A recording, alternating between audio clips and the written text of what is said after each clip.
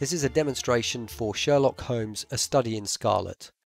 We have a script on the left-hand side, which is in PDF format.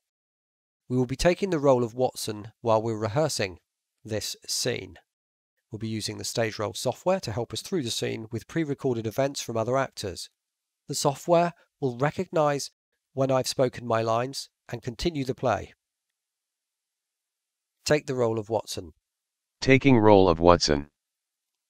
That's the software responding to me.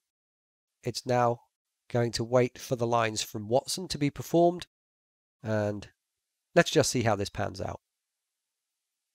Begin the play.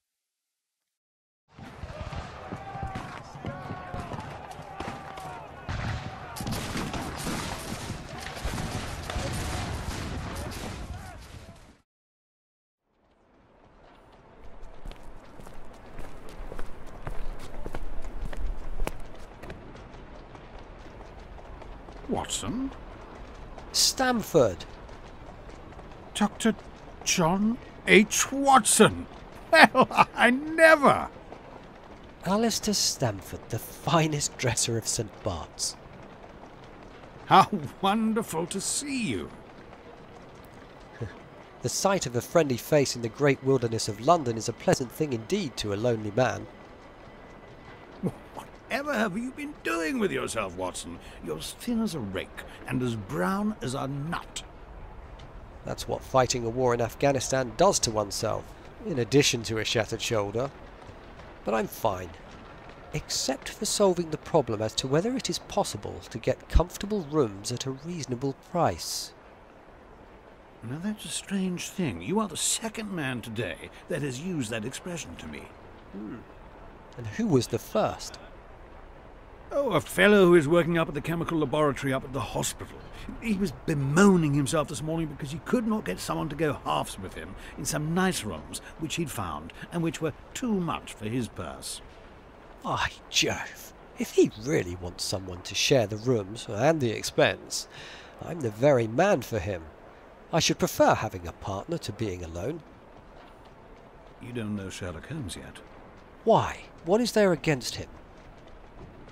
Oh, I didn't say there was anything against him. He's a little queer in his ideas, an enthusiast in some branches of science. As far as I know, he's a decent fellow enough.